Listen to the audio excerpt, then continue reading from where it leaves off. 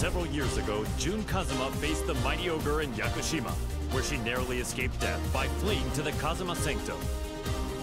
As she drifted in and out of consciousness, she was overcome with scenes of a deadly struggle between her beloved Kazuya Mishima and son Jin Kazuma. Upon waking from her long nightmare, Jun realized her visions were a reflection of how the pair stood in the real world. She set off for Italy to put an end to this quarrel between father and son. 和也さん、ジン、必ずあなたたちを救ってみせます。Get ready for the next battle.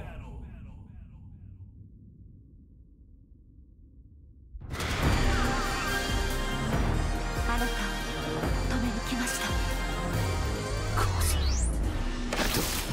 俺は立ち止まれない。You win. 今度こそ二人を救ってみせる。Get ready for the next battle.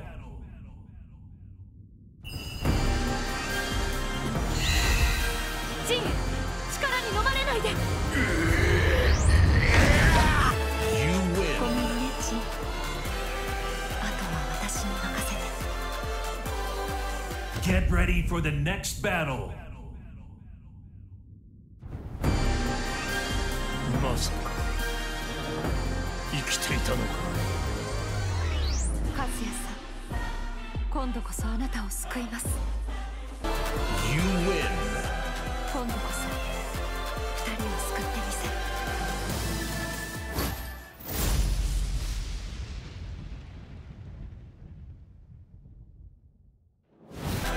今は一度休んでください。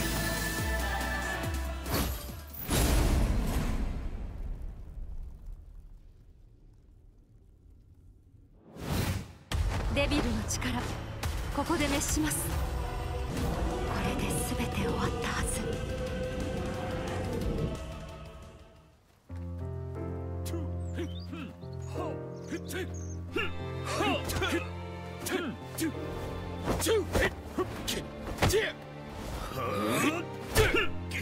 休憩だ。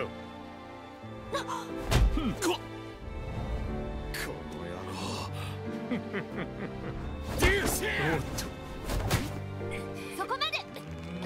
いい加減にしなさい。